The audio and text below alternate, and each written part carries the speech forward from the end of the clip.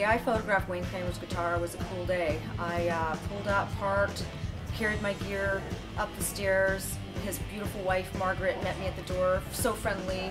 And Wayne was doing an interview at the time, but she still escorted me into his sound room. I was laying down my stuff. He was on the phone. Get ready. He's off the phone. We start talking. I shoot his guitar. He's got it was a Fender Stars and Stripes, but brand new, you know. It was this new signature guitar. So but it's distressed, you know, as I can see, it's like, you know, distressed guitar, it's like a reissue. So I'm like, hey, Wayne, what happened to the original? When I realized that, and suddenly, you know, we're in a sound room. It was so quiet, like you could hear a pin drop in there. And I was like looking at him and go, what happened to the original? And he's like, it went up a hole in my arm. And when he said that, it really took me back.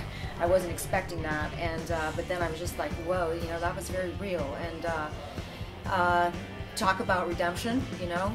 Billy Bragg founded Jail Guitar Doors in the UK as a charity to raise money for minimum security prisoners, to help them rehabilitate themselves through the guitar, based on the Clash song Jail Guitar Doors, written about Wayne Kramer's incarceration.